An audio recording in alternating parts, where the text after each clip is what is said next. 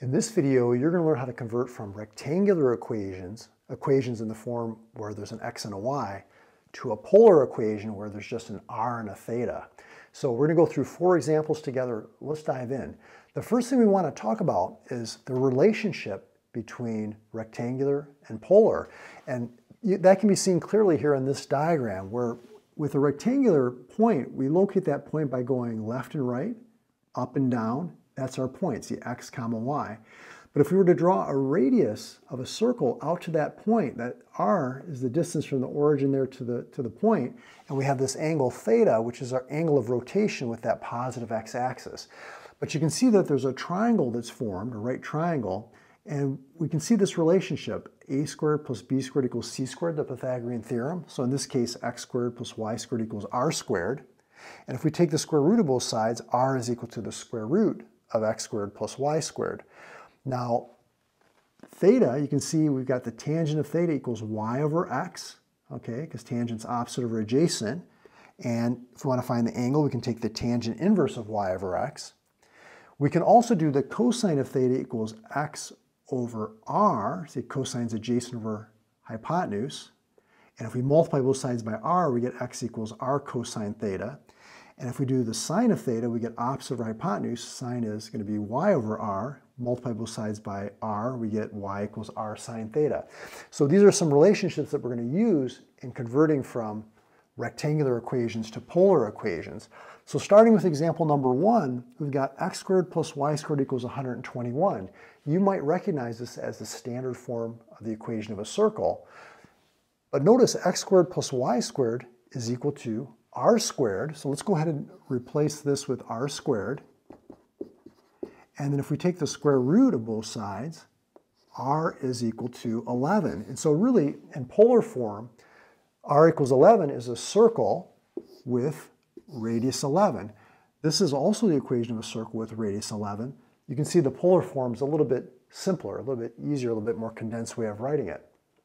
Let's go to example number 2 now. Here we've got the line y equals 7. We know y equals 7 is just like a horizontal line like that. But how do we write it in the polar form? Polar just means we're going to eliminate the x's and y's. We just want r's and thetas.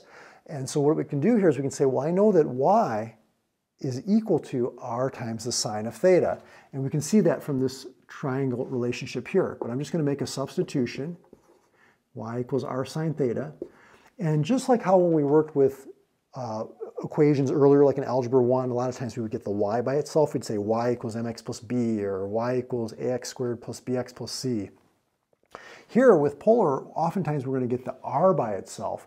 And so what we can do is we can divide the sine of theta, or divide both sides by sine of theta, to get r by itself, and you're going to be left with r equals 7 divided by the sine of theta. But you probably remember when you talked about trig identities that what's the reciprocal of sine? Cosecant, right? So 1 over sine is equal to cosecant. So this actually can condense down a little bit further to 7 times the cosecant of theta. If you were to graph this on your graphing calculator, just convert to your polar form, r equals 7 over sine theta or 7 cosecant theta, you'll see that you get the same horizontal line, it's just a different form. This is polar, this is rectangular. Let's look at example number 3. Now this one, we have y equals square root of 3x. Okay, so this one, we know that y is equal to r sine theta, so let's go ahead and make that substitution.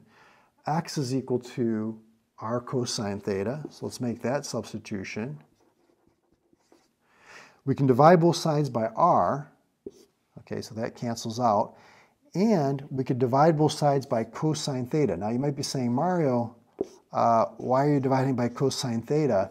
Well, sine over cosine, I know that's equal to tangent. So tangent of theta equals square root of 3, right? And if I take the tangent inverse of both sides, theta equals the tangent inverse of square root of 3. Now you know from the unit circle, tangent of what angle equals square root of 3? Well, that's a 60-degree angle, or in radians, that's pi over 3. So this is really theta equals pi over 3. And I know I said in this last example, we normally try to get r by itself, but in this case, you can see there's not an r in this equation. And what this means is that theta is equal to pi over 3. So if you look at your polar graph paper, okay, like this, If we're at an angle of pi over 3, that's 60 degrees. Say the radius is 1, you'd be right here. Say the radius is 2, you'd be right here. Radius is 3, radius is 4.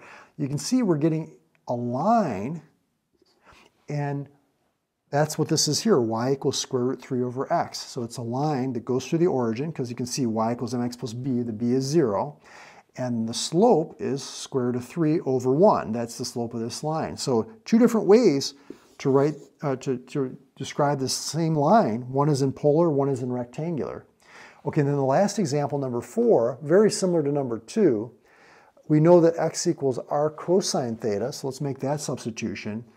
Now, sometimes students will say, Mario, how do I know what to do? Well, just remember, you're trying to get rid of x's and y's. You only want r's and thetas. So it's just like when you do with the trig identities. You made substitutions. They're equivalent.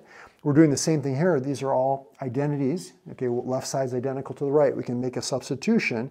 Just try to eliminate x's and y's and just end up with r's and thetas. After that, you can do a little bit of cleaning up, which is what we're going to do right now by dividing both sides by cosine theta.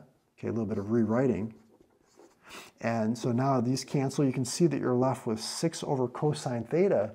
But what's 1 over cosine theta equal to? That's the secant of theta. So we can kind of write this a little bit more condensed as r equals 6 secant of theta. Remember, x equals 6. This is a vertical line, right, like this. Okay, so x equals 6, vertical line. But this is also the same vertical line. It's just that this equation is in polar form. So great job if you're able to follow these 4 examples. I'll put a video right there where we talk about how to convert from the other direction. So instead of going to polar, we're going to go from polar back to rectangular form of an equation. So let's take a look at that. I'll see you over in that video. I'll see you there.